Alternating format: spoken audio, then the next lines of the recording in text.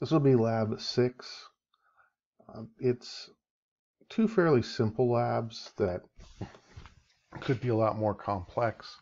The first lab is the DNA extraction part of from the supplement, and we'll look at those instructions. You might have done this before. It's a pretty popular lab. I know they use it in some of the chem courses. Some of the biology courses do a similar thing, and a lot of high schools do it because it's a simple lab and it always works.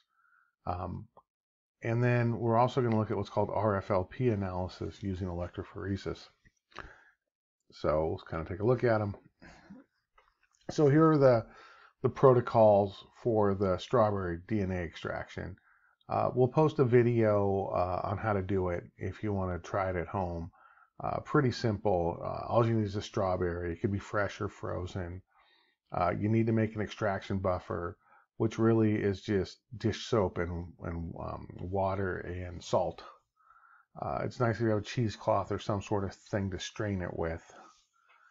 Coffee filter, even a sieve or colander would work okay. And you need some ice cold alcohol. Ethanol works. You could even use alcohol that people would drink if you wanted to, although many people probably wouldn't waste that. So what you do is you get a fresh strawberry, you remove the sepals, that's the green stuff on the top. You mash up the berry. It's usually easiest just to put it in a plastic bag. And you squish it as much as you can. And let's kind of relate it to something we looked at a lecture. When we digest things, right? Remember, digestion was breaking things into small enough units for absorption. We do it two ways. We do it chemically as well as mechanically. So your idea here is to mechanically mash the strawberry as much as possible because we want to extract the DNA. And DNA in a strawberry is similar to DNA in us in many ways. It's inside the nucleus, which is inside the cell. And so we have to mash up the strawberry and get through these multiple layers and break up in the plant cells, the cell wall, in order to get the DNA and liberate it into the solution. So you want to mash it up for like 2 minutes. You just want this nice fine pulp. Then you're going to take that extraction buffer, you would pour it in to the mixed strawberry. You'd reseal the bag and you'd mash it more with the extraction buffer. And then the extraction buffer works to chemically digest this. So we did mechanical with our fingertips and just squish in the bag. And then once we put in the extraction buffer, we're now chemically breaking this down as well. Then you're going to filter it through cheesecloth. And what's going to happen is you're going to get a strawberry mixture that's got the DNA in it into some sort of container. Right? And usually at this point in time, you end up with a couple mils. About 2 mils is usually what most people get, maybe 3 or 4. That end up, actually making it through the cheesecloth. It ends up getting filtered through. And then what you're going to do is you're going to take ice cold ethanol and slowly drop in the ethanol into the tube. And what happens when you do this is where the interface between the strawberry extraction things you took and the ethanol, the DNA isn't soluble in ethanol. So where it meets, the DNA actually precipitates out. And it literally looks like snot. It looks like somebody blew their nose on it. And you kind of see it right here in this picture where, she's got this, stick. Here's the strawberry juice. Here's the alcohol. And you can kind of see it right there, right? If you follow it up, there's the precipitated out DNA that she's winding around this wooden peg thing. So it's pretty simple to do. And it just kind of shows that there's DNA inside strawberries as well as us. All right, so this is the instructions that I just talked about, and kind of shows mash up the strawberries, right? Filter it, put it in the tube, mix in the ice cold ethanol, and then you see the fuzzy stuff here. That's the DNA. So it's pretty easy to do, and we'll talk about what you're responsible for in a few minutes. The second part is what's called RFLP analysis. RFLP stands for Restriction Fragment Length Polymorphism, and it's a way to try to identify unknown DNA. And in many ways, it's similar to what we did in Lab 4 with the thin layer chromatography, where we tried to identify unknowns based on RF. And in thin layer chromatography for Lab 4, as a review, we separated amino acids in a solvent on a silica gel plate based on its solubility and size.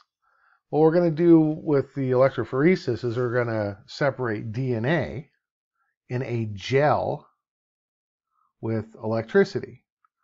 And basically, the basic context is we are going to fill up the DNA in these wells.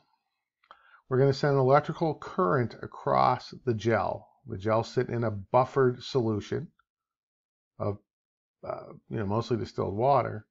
It's buffered to prevent pH changes. And as we send the electrical signal across this gel, if you remember DNA, it is a nucleotide. And again, great example of how we just build on things in this class. The nucleotides make up nucleic acids, and in the DNA, there's 4 different nucleotides, right? The C, T, right? A and G. So there's these different nucleotides. Now, all nucleotides have a couple things in common, okay? They always have that nitrogen base, which tells us whether it's the C, T, A, or G. They always have a sugar. In the case of DNA, it's always deoxyribose. That's where the D comes from DNA. And they always have a phosphate. And phosphate, we've mentioned before, especially when we talk about the functional groups, building on class material again, that phosphates have a big -2 charge typically. So as we put the DNA into these wells and send the electricity across it, the DNA molecules are electrically charged, and they have a negative charge. So what happens is the positive pole is down at this end, and the DNA is dragged through the gel to the positive end. Okay? Now, because the DNA is in different sized fragments, the smaller fragments are going to move faster, and the larger fragments are going to move slower. So we can separate DNA based on their size in this experiment. All right, so basically what we would do is we would split the table up. Some people would do the extraction buffer, strawberry alcohol thing, and other group would do the loading the gel and then sending it through the electrophoresis process for that. All right, and really, I'm not going to worry about Fox, but we're going to worry about a couple simple questions. And looking at the lab supplement, here are the questions. And so I'm going to go away from that in a second, but I want to show you something else. So this is what the gel looks like after the experiment. So we loaded the DNA samples here, and these DNA samples had been cut by what's called a restriction enzyme. That's where the RFLP comes from, restriction fragment. And the idea is that if you had the same DNA, it would match perfectly. If you had different DNA, it could match perfectly, or it could be completely different. And so the idea was to cut the DNA with different sized fragments, into different sized fragments, using what they call restriction enzymes. These are enzymes that we have isolated from viruses and other microorganisms, where their job basically is to snip DNA from their host and insert their DNA into that spot. And so they have these enzymes that snip up DNA. So what you do is you take DNA, You expose it to that enzyme and it cuts it up. So we simplify this experiment a little bit so we can easily understand it. But if you'll notice, we have two bands here, right? So this is column A, look at the top, column A, and we have two bands, okay? And just like we saw with the RF values, right? We had the negative pole here and the DNA, sorry, the positive pole at the bottom, and the DNA being negatively charged migrated down. The smaller fragments moved faster than the larger fragments. As a matter of fact, you can sort of tell that they're smaller and larger fragments. So if you look at this one right here at the bottom, it's the lightest. And it's the lightest because it didn't pick up as much of the chemical that makes it shine because it's smaller. And these shine a little more because they're the medium-sized fragments, and these shine the most because they're the largest fragments. So the smallest fragments move quicker. So the idea would be if we had the exact same DNA molecule and chopped it up the exact same way, then we would have the exact same pattern. All right. So that's what we're looking at with this analysis for that. The problem is we get a lot of potential patterns that are the same, but they're not the same DNA, right? And it's sort of like this. If I said, okay, go to the library and pick me up a book, and I don't remember what the name of the book was, but I do know that the first word is the. And you would go, okay, but there's thousands of books in the library that are the. I can open a book and it would say it or of or on or something like that. I know that's not your book. But just because it says the, it may not be your book. And so you can have DNA that looks the same in its banding pattern that's completely different. But if you really had my book, then you know the first word was the. And as I start to think of more and more words, right? Let's say the second word is night. So when you pick up a book and it says the night, yeah, there's probably hundreds of books that actually have the word the night as the first, or I guess the phrase the night in the first two words. But if it says, you know, the pizza, the monster, whatever it was, right? Then you can say, oh, the second word doesn't match. It's not your DNA. And so how many words would you have to match before you said, oh yeah, this is the book James wants, okay? And so the more words that match, the better. And so the more banding patterns that match, the better, okay? So what we did in this experiment is, let me show you. So we took a couple different restriction enzymes and we used A, C, and E. So I circled them. These are all the exact same restriction enzyme that we used, but with 3 different DNA samples.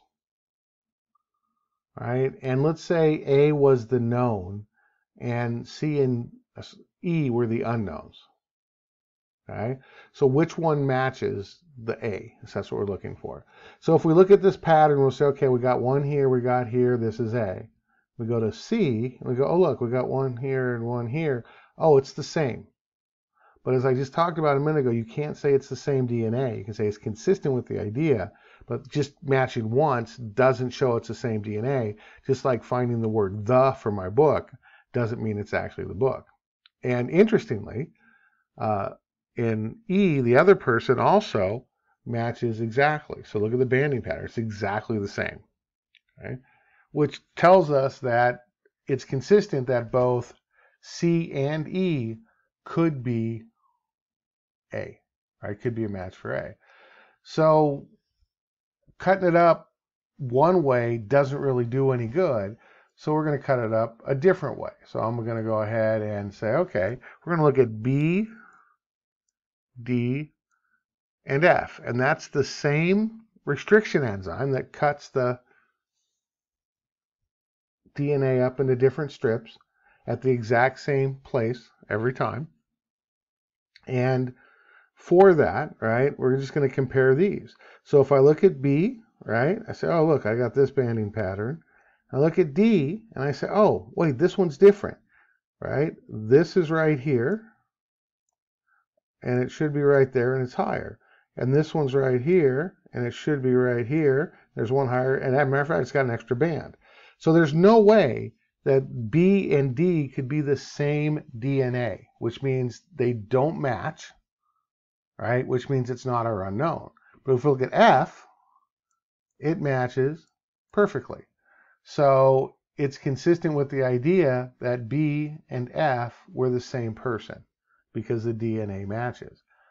Again, you may not have sufficient number of matches to be sure, and when you get more and more matches, it becomes more and more sure that that's the DNA sample is the same. All right. We don't use this technique anymore, just like many of the techniques we use in the library. It's in the laboratory. It's to demonstrate things, but it doesn't necessarily show what is actually happening in modern science. And we actually can do DNA sequencing and things like that, where we can be more sure. That's what if you watch some of those daytime shows when they say, oh, we're 99.8% sure you're the father, right, from that DNA test. They have much better ways to tell. Okay? So we'll look at these questions in a minute as well. But that's kind of the idea of what you're supposed to be doing for the electrophoresis. So, this is just going to kind of go through a little bit more about how we get there. So, we're not going to worry too much about the polymorphisms or your copy number variations. Let's not worry about that. Let's worry a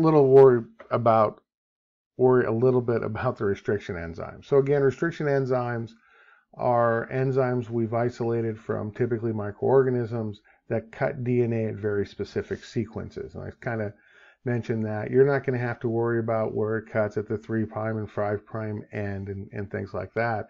But basically, restriction enzymes always cut at very specific sequences.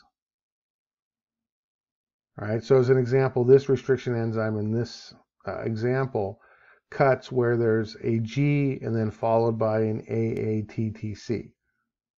So if it came across and it was a G and an AAC, it wouldn't cut it because it has to match exactly.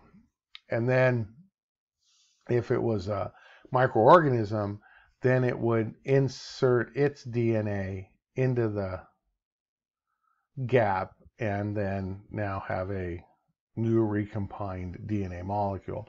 That's called recombinant DNA. You've probably heard that term, and that's basically what we do. So we snip a DNA, shove some sort of DNA inside, and now we've got a new DNA molecule. So pretty simple. You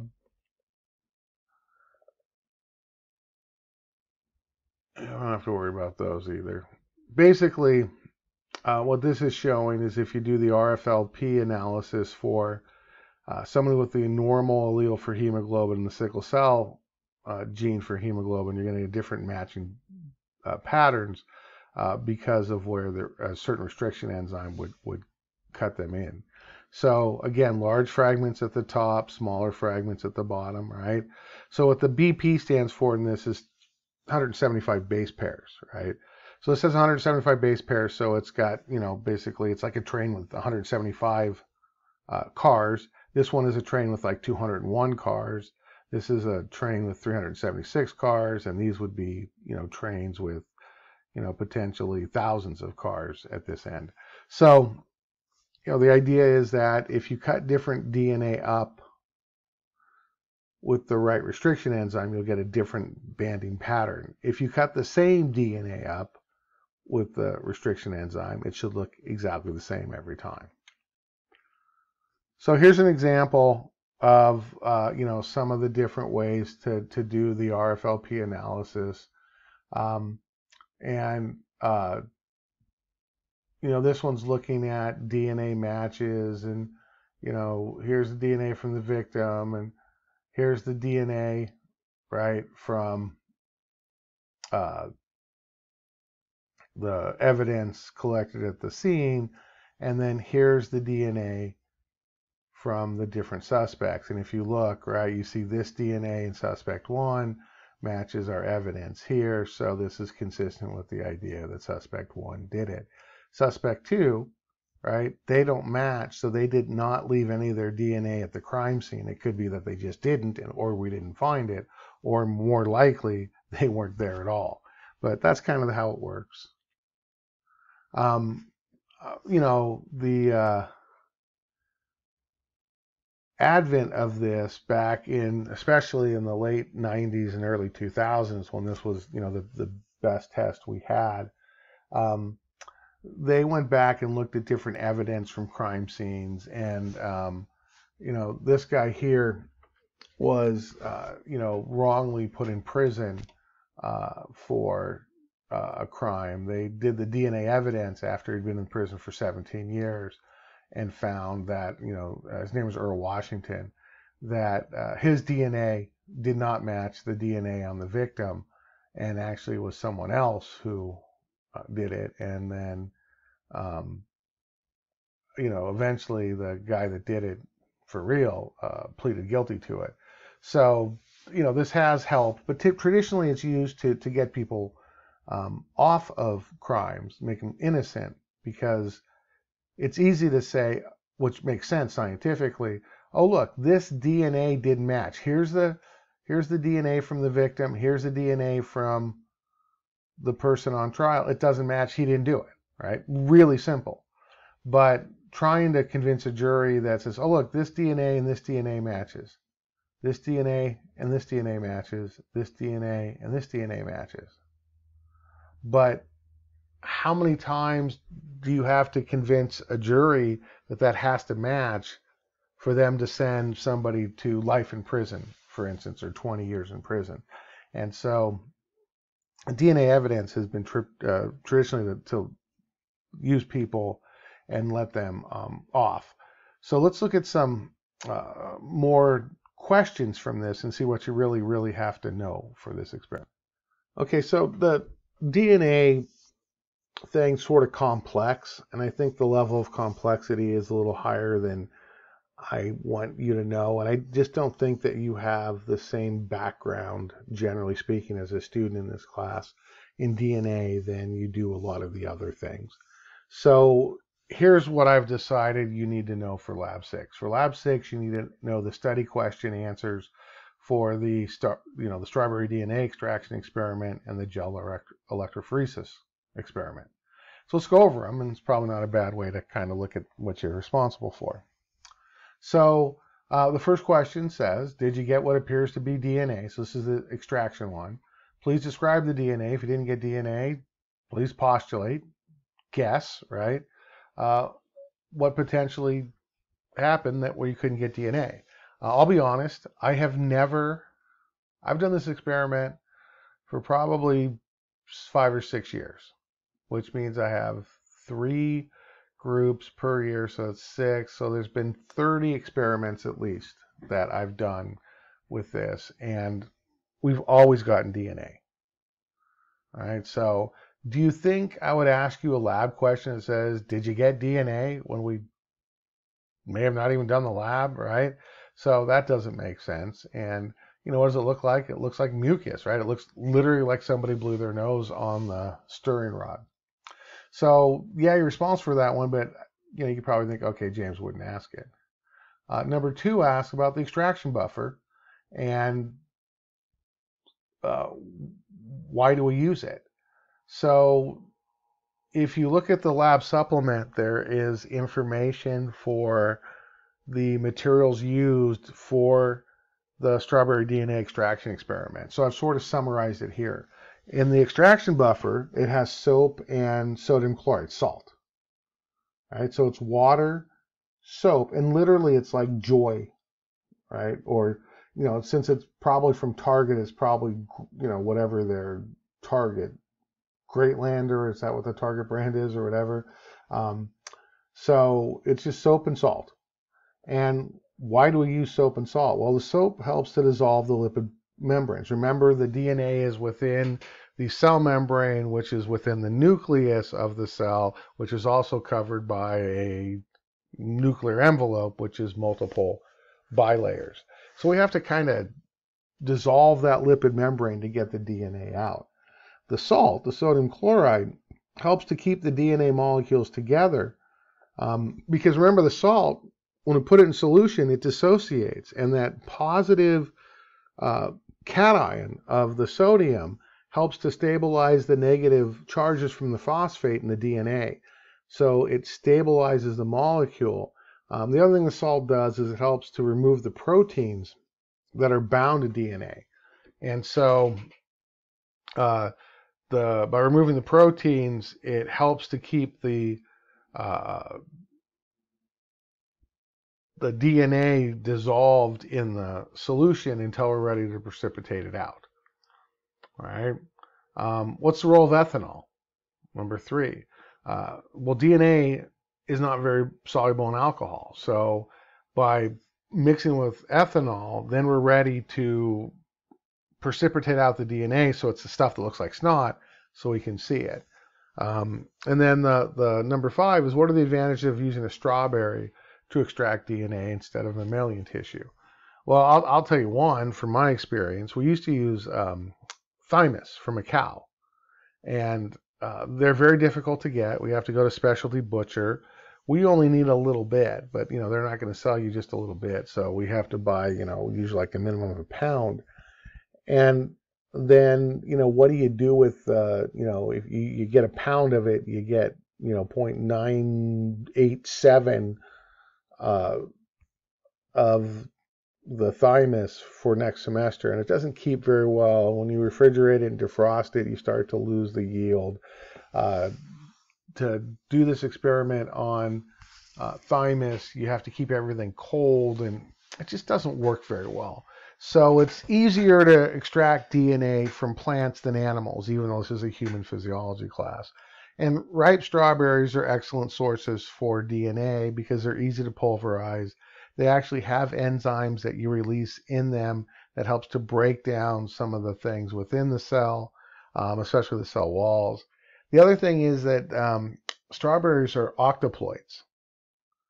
They only have 8 chromosomes, to be honest, but they have 8 copies of those. So they actually have 64 sets of chromosomes. While humans, we have 23 chromosomes, but we're diploid, which means we only have 2 copies, one from your mom, one from your dad. So there's certainly plenty of DNA, and it's easier to get at, and so it just works better. So that's kind of the answers for that one. So that's what you have to know literally for the extraction one. And for the electrophoresis one, here's what you should know. And we'll kind of talk about some of these as we go through them and why maybe a few of them are not as important. So what's an RFLP and what's its significance? So an RFLP, again, stands for restriction, fragment length, polymorphism. And if you break this word down, it makes kind of sense. Restriction refers to restriction enzymes. Those are the enzymes that cut DNA at specific sequences. Fragment is just what you think about it, right? It's a part of something, right? Length, right? We're looking at the length of how many base pairs there were, right? So, some of them have base pairs that are much smaller, and some of them have base pairs that are much longer. And that's going to allow us to separate them differentially in an electric field in a gel. And polymorphism, poly means many, morphism is shape, right? So it basically says the restriction enzyme cuts the DNA up into many, many different shapes, okay? And so what RFLP does is it's a technique that's used to identify unknown DNA, right? That's probably the easiest way to define it. Number 2 asks, a little too far, what's the steps in DNA fingerprinting from extraction through autoradiography? I want you to know how to do these experiments in general, but let's be honest, we're not doing it in lab. Even if we're in lab, we're not doing it. We're not going to worry about all of the different things that happen. And in fact, when we do this experiment in lab, we don't do A and B or C for that matter. We actually buy a kit that already has A, B, C done. So it doesn't start there, right?